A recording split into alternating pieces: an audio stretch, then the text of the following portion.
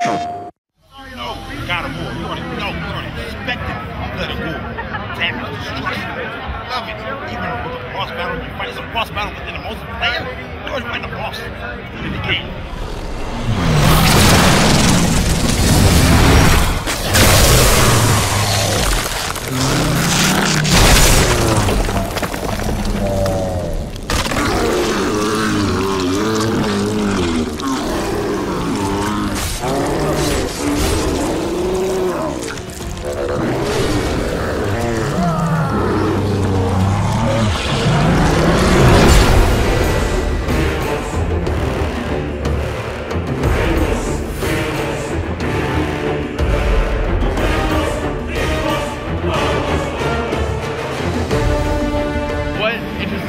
Pretty much the multiplayer, you know. It's interesting how co-op plays out, but now it's 4-on-4 multiplayer.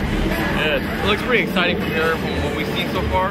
I was pretty skeptical, but it's amazing. It's all the fun story elements that you want in the campaign or in the multiplayer as well to kind of mix the battles up. It's fun.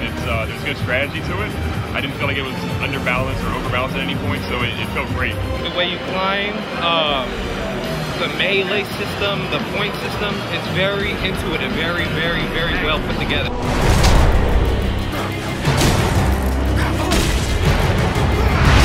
People are discovering about our multiplayer that there's a lot of things to do.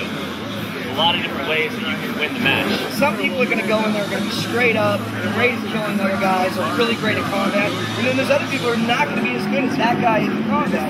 But they should be able to contribute to their team and make that team win, right? So when we're setting up Favor the Gods, that was basically the goal. We wanted chess to mean something, we wanted the objective to mean something, and we wanted kills to mean something too, but that is not the only way to win. So the most successful teams are the ones who are actually pretty decent at combat, but at the same time concentrating on the objectives. If they're able to use combat around the objectives, they'll be successful, they'll win. I've played all the God of Wars, and I think the thing that was most surprising for me is the level of depth.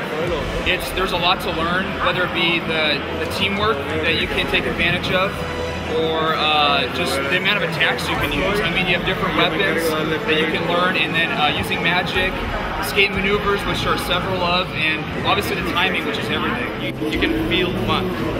Sometimes in games, you know it's fun, but you don't really feel it. In God of War Ascension, you actually do feel it.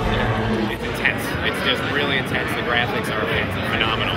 You just really get into it. It's hard not to just really get into the experience. Fast-paced action, a lot of the same stuff that you do in the game with Kratos, you can do with your Spartans or your Trojans. So expect more maps, you know? Expect more maps, expect more weapons, expect more classes, expect more fun. So I can't wait to get more out to our fans. I mean, you got to expect a couple things maybe down the road. It's a multiplayer game, so we can't wait to get our fans involved. That's about it. Well, we know we all got a long road ahead to March 12th, 2013, God of War Ascension ships. We're bringing it back to you, and for all your God of War info, be sure to hit up blog.godofwar.com. It's our new official website where guys like Mark and Todd and the rest of the team will be showing off, and I don't know, we'll have some fun in there. We'll do some quirky stuff. A blog, we got a blog. It's awesome. I know, finally, sweet. Finally, we've upgraded. Yes. God of War Ascension. Pre-order today to get the Mythological Heroes multiplayer pack. Available March 12th, 2013. PlayStation